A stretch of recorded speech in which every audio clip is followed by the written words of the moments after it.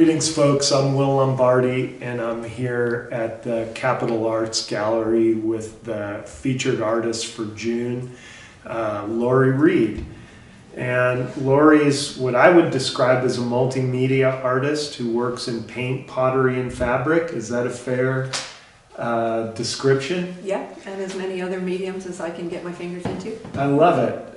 So greetings, welcome, and thank you for doing this. Thank you for having me. My first question is simply to give some background about who you are and about your relationship to your art. Can you tell us about yourself, where you're from, where you live and work now, maybe something about your training? I was born in Long Island, New York. Moved to Vermont when I was not quite 4. My earliest memory is the Christmas that I was 3. I received a package of colored pipe cleaners, and I remember making little animals out of them, you know, bending them into little animals. And there's no photos of that, so I know it's a real memory because I could see myself at the coffee table doing this. And I believe I was born to be an artist. I was born to create. And my parents told me, no, you don't want to be an artist. You want to do something practical. And it's like, it took me years to get to a point where it's like, you can't tell me what I want. Because it's just always what I did. I always was, just making little things. I was very nearsighted, and I could only see like 4 inches in front of my face in focus, so I was always doing little tiny things up close. So it's kind of ironic that eventually, after doing mundane, everyday jobs like cashiering at a grocery store and stuff like that, I discovered that I can make a living in art, and I became a faux finisher, which is doing walls. And suddenly, instead of doing little tiny things, I was doing great big things. And that grew into murals, and that's been my career for more than 20 years. I hope we get to circle back to that, because that is really fascinating to go from minutiae, detail, into this grand scale. So it seems like scale somehow is a theme in your work. Well, I tend to just do the bigger things now. Contact lenses had a lot to do with that. Because I had to, glasses limit how you can see, and of course art is visual, and I'm a very visual person, and so it was really important to me to be able to see what I was doing, and contact lenses really helped a lot. I've also had LASIK surgery, and that didn't work for me, but anyway. So most of your, or I shouldn't say most of your, but it seems like, from what I understand, your training was in Vermont. You were largely, after moving to Vermont as a child, you were then largely trained in Vermont? I don't actually have a lot of training. I learned to do pottery at a place called Frog Hollow Craft Center in Middlebury, Vermont, when I was a teenager. And I apprenticed there for a couple of years. I did go to Skidmore College in New York as a fine art major, but I didn't finish college. I like to teach. I found that I can teach anything that I have been taught. Anything that I have learned, I can teach. But anything that's in me, I can't teach it. Like I can paint pictures, I can't teach you how to paint a picture. I can teach you how to sew. I learned how to sew when I was 12. But I can't teach you how to paint because I don't know how I paint. I just do it. So if we are thinking of perhaps your evolution as an artist, you say you were doing these small sort of detail-oriented things. It sounds like you began sewing, which would be the basis for your fabric art around 12. It sounds like as a teenager you began with pottery, and then on your own you evolved into a painter. Is that? Yeah, yeah. I could, when I was a kid, I could draw anything. I didn't do much painting. I took, I think when I was about 8, when I took a, you know, like 4-week class at Frog Hollow with oil painting, and I did one oil painting. My sister confiscated that. It's on the back of her aquarium. It's an underwater scene. And then I took one, you know, again, just like a 4-week or 6-week class when I was maybe 14. And I haven't ever had painting. So it just sort of, but I can draw. And so when I get into my art, it's like I'm drawing, and I can draw with almost any medium. I can draw with clay and glazes. I can draw with fabrics. I can draw with pencils and crayons and paints. There's a mosaic down there, and I still was drawing with the pieces as I was doing the mosaic. I was still drawing. So you know, even though I don't actually draw with a pencil very much, most things that I do, I find myself making. So this is fascinating to me. It sounds to me like these waves of creation or creativity have hit you and have drawn you in different directions as an artist. And so I think my question then would be, are you more attentive to a specific medium or mediums now, today, or is it rather as the impulse strikes you? I'm impulsive. Yeah, I go from one thing to another, and then I'll have an idea, and it's like, oh, I got to get into that, and yeah, and then I get a job doing a mural, and it's like, okay, well, I have to do this. And I mean, I just finished one of the most fun jobs I've ever had.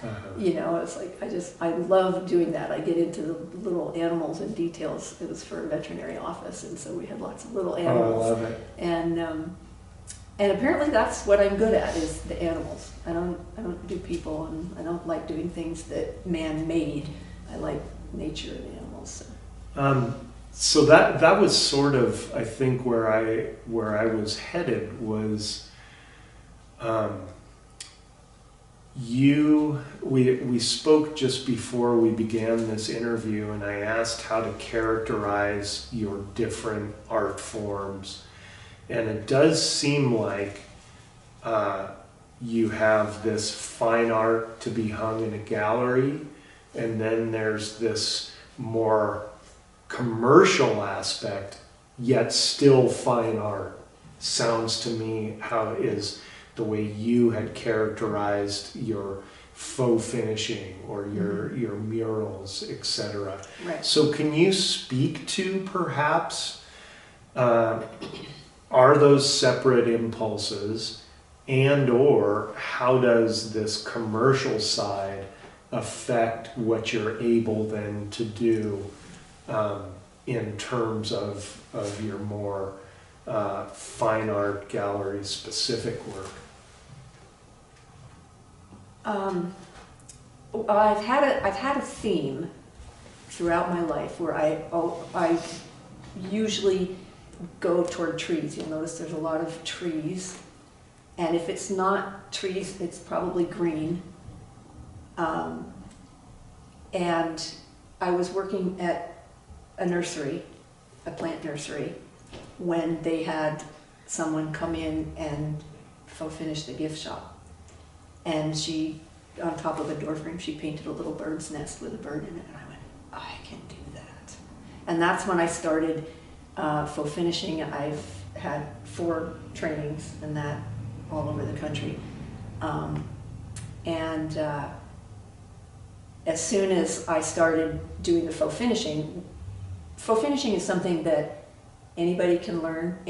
Any house painter could learn faux finishing, but there is an art to it, because you know you got to make it go with the interior design and blah blah. There's a certain artisticness, but that developed into the murals as well, and not anybody can do murals. That's something that requires a knack. Is there a blurring of that space between the mural and the faux finishing that you are doing on these commercial jobs? For example, I'm thinking of the images I saw of the fireplace surrounds. That to me is a faux finish, and yet I also saw one that almost kind of had a landscape growing out of it as at the same time. Yeah, you're thinking of the Tahoe one? Yeah. Yeah, that was, okay, that was probably the second most fun job I've ever had. Yeah, that was pretty cool. I got that job because they had a beam that had been painted white and they wanted it painted to look like wood, and so I did your wood grain is stunning. So I did the wood grain on there, and then they had this fireplace and they didn't know what they were doing with it. The homeowners were, just completely lost as to what to do with this. And right out their window is this spectacular view of Tahoe. And they said, well, can you just put Tahoe there? I'm like, sure, let me have it. And so it was fabulous. And I just, I'm telling you, it's so much fun to be allowed to just be given an idea and be allowed to run with it. Those are my favorite clients, when they say, well, I want this. That's what happened with the vet's office that I just finished, the veterinarian's office, is that, she said, I'm from California, I want a California wall. And so I've got the California cliffs there, and then I've got a vineyard, and then I've got a lupin field, and then I've got the forest, and then we've got Job's Peak, which is a view close to right outside her window. So, You've made almost a cross section from sea to Sierra. Yeah, I love it. Sea to the Nevada desert. Yeah, I love it. So, so and I use a lot of the faux finishing techniques in my murals. In fact, when I first started doing murals, I only used faux finishing glaze. I didn't use paint. And I love it because they look really cool that way, but it's really time consuming because it dries slowly, and so, and it's like most people don't want to pay extra for more time. But it's adding dimension to the work itself. It adds a lot of dimension. Oh, it adds a lot of fascinating. dimension. That's fascinating. So, the folks that you're working for then are obviously inspired and probably quite thankful for the work that you're doing. And that leads me to ask, where do you gather your inspiration? You've already sort of mentioned that. Is there an artist, though, on top of scenes that may inspire you? And then finally, I'd like to know what you as an artist hope to communicate or inspire in your audience. I'm really flattered that you asked that, but you mentioned earlier, you mentioned the word form. You were going to ask me about form, and I'm like, I can't speak to form. I don't know about form. And I thought, well, form is just the three-dimensional part of art. And, even though most of the time, particularly with painting or with the fabrics, it's two-dimensional, so it's shape, the idea is to make it look three-dimensional, which is what the part that's fun for me, is making something two-dimensional look three-dimensional. Or in the case of the birds and the dog, making it look real. That's the fun part for me, is making it look real. So, as far as my inspiration goes, there's not a particular artist. I like a lot of people. I, admire some of the old masters, Leonardo and Michelangelo. It was the thrill of a lifetime when I finally got to go see the Sistine Chapel, But it's not like I don't try to emulate anybody. I just when somebody asks me to paint the California coast, I find some photos to use for reference, and I compile, I make a composition from these photos, and that's what I do. And the fabric things, the little mini quilts here, I had joined an art quilt group, and every month somebody would throw out an idea, and we would all do something around this idea. Like this one right here was supposed to be farms or ranches. Mm-hmm. And so I was all proud of myself because this was kind of abstract. And I don't usually do abstract. So for me, that was a stretch to do something abstract that actually I thought came out kind of cool, because I'm usually busy with those little details, trying to make it look real. And so that was kind of fun. And so just to sort of return then to my question, you spoke to your inspiration. Is there something that you would want me or other audience members to feel or appreciate in general from your work? Are you painting with intent? Usually, no.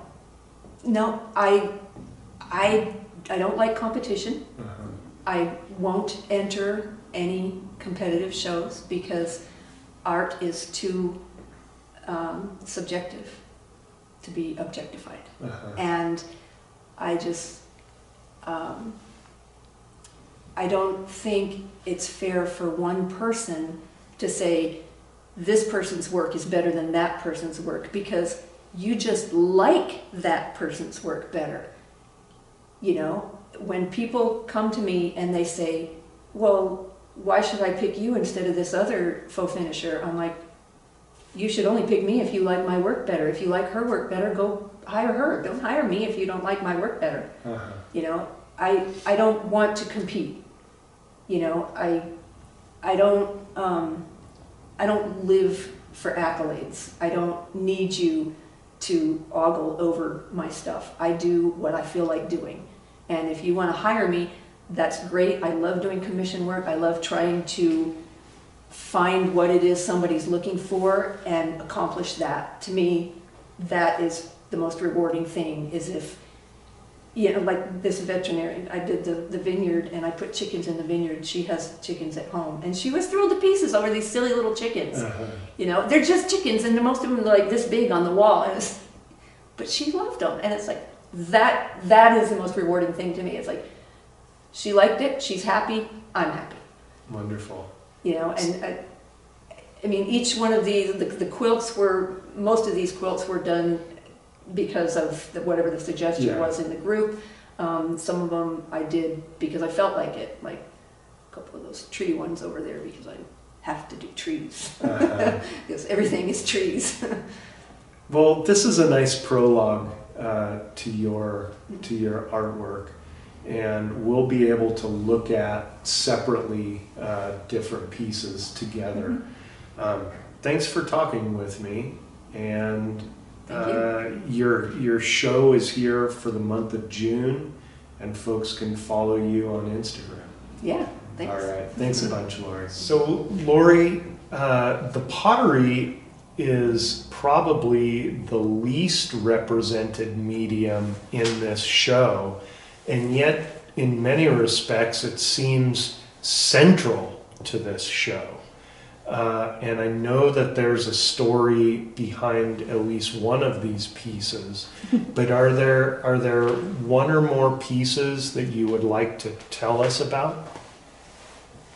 Yeah, actually, I was just a teenager when I started, and much of my artwork has revolved around nature and trees.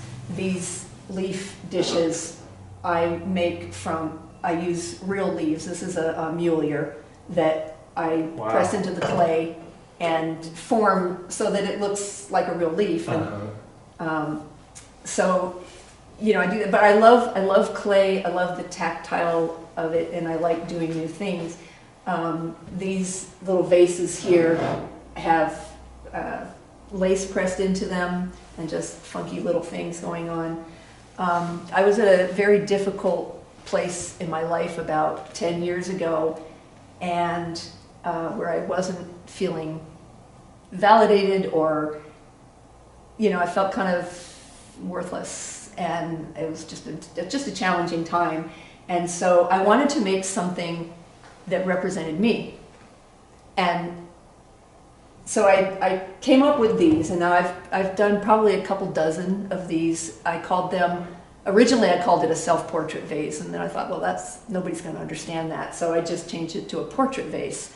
And while people still don't understand that, it at least means something to me. And the point is that from tears comes growth. And the shape is, you know, I mean, the shape is supposed to be something like me. So anyway, that's what that is about. And then a few years ago, I was in a group where we were given an assignment to make a box and decorate the inside the way you see yourself, and the outside the way you think others see you. There were some really introspective things there, but because I was into clay at the moment, I decided to make this little thing on trees, because trees make me happy, and so I made this shape, irregular on purpose. You know, there's little holes in the side, and they're not symmetrical. I don't like symmetry, and so I had all this, and I fired it. The first firing is the bisque fire, and it came out with this huge crack in the side, and I just was like, for a second and a half, I was totally devastated. And then I went, oh, how appropriate that is, because who doesn't see everybody else as a little bit cracked, right? So, I mean, people would come right out and tell me I was crazy, and I was like, okay, so that's very appropriate. And I finished it with a little wire tree, and inside there's all sorts of little things that I like. You know, little stones and coins. I seem to collect rocks and sticks and things, just like little boys collect bugs. And then there's like a little forest elf there that I suppose is probably supposed to be me. I'm not really sure. But anyway, to me, part of the point of this is that on the outside, the box is really plain. Because you know that old saying, you can't judge a book by its cover. You can't judge somebody by what they look like. And whatever you see, you really can't make that judgment. You have to go close to it and look inside to see who this person is that you're talking to. And that's why the outside is very plain and slightly cracked. This is interesting. It seems so powerful and so personal, and yet at the same time you seem committed to the material, as in pressing the actual leaf, giving a piece texture with something, I like texture. with lace. Is there something more to say there about using the actual thing to create these pieces? I'm not sure. Maybe. I love nature, and when I hike a lot, and when I hike, I come home with pockets full of stuff, and bouquets of leaves, and just I bring things home. And the first year that I did these Mulier things, had been a really wet winter, and the Muliers were huge, and so I made a whole set of dinnerware, because they were big enough to do that. I could make dinner plates, because wow. I found leaves that were big enough. One of the pieces that I really liked was I took leaves. I took a bunch of the leaves that I had pressed and cut out individual leaves, and I made a teapot by using different leaves. I made a leaf to create the spout and to make the handle and everything, and little cups that were just leaves wrapped around with a leaf on the bottom, and everything is leafy and green, and to me comes from nature. And it's like I'm never lost in the woods, even if I don't know where I am. And I've never been lost and been afraid. I'm never afraid to be out in the woods. It's just that feeds me, and that's partly why I put the trees in here, is because that's what comforts me. That's what I feel at home when I'm lost in the woods. Well, this is wonderful and exceptional. Thank you. Thanks. Lori, we're now looking at your art quilts, and the thing that is immediately striking is that they are not a traditional massive quilt. So I wonder if you can tell us about this piece, Birch Forest, the technique that you're using, etc. But also maybe if you would speak to the size of the thing, how you are making art quilts your own. You ask such hard questions.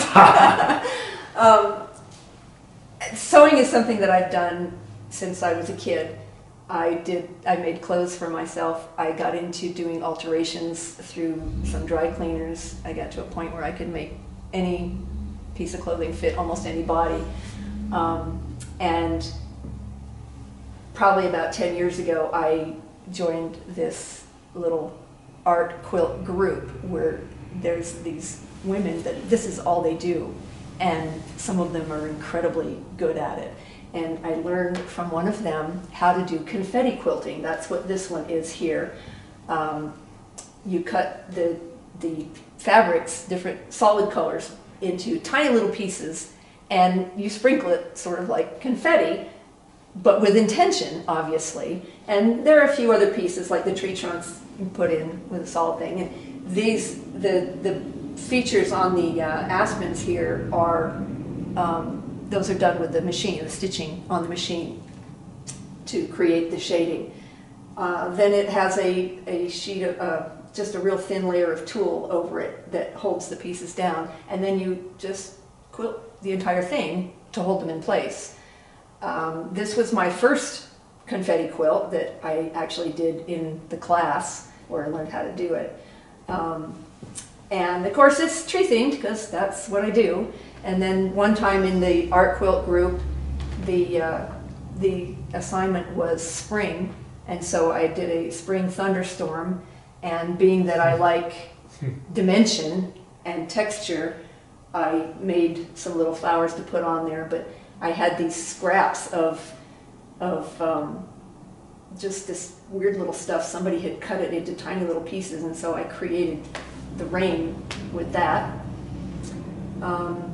And I just, this is the same thing. Being in that group was really a good stretch for me because I had to learn different quilting techniques, which I had not done very much of prior to that. So it was, everything is a process, a learning process. As long as you're learning, you're growing. Right? As you're speaking, and as I'm able to scan the wall, and in particular these two pieces, I wonder if you could just extend this conversation a little bit and discuss color. Because to my mind, as I look at your work, it's quite vibrant, and yet to my eye, your use of color, even in spring thunderstorm, almost seems a bit muted. Is that fair to say? Yeah, actually, that's an interesting observation because I've noticed that myself. It's not intentional. It's not intentional. That's just kind of how I do. I think it comes from wanting everything to look very real. So I try to use the real colors. For some reason, I've noticed this in my painting. It's like black must scare me because I don't do really harsh blacks. I have to really work to get that in there. So to see something like this, that was hard for me. And yet you're asking But it works. us, you're inviting our eye to inhabit that quilt in a way that a shocking use of color may not. To my mind, this is a nice example of you articulating that really near-range, detail-oriented work that you discussed in our general discussion. You know, I do that. I've noticed that in my mural work too. The backgrounds can be a little bit more vague and muted, but to bring things forward, I just let myself get carried away with the detail and just put lots of detail in there, because that adds that third dimension to the two-dimensional piece. Yeah. Oh, I like it so much. Thank you. Lori, you've mentioned your affinity for the natural world and how it inspires much of your work.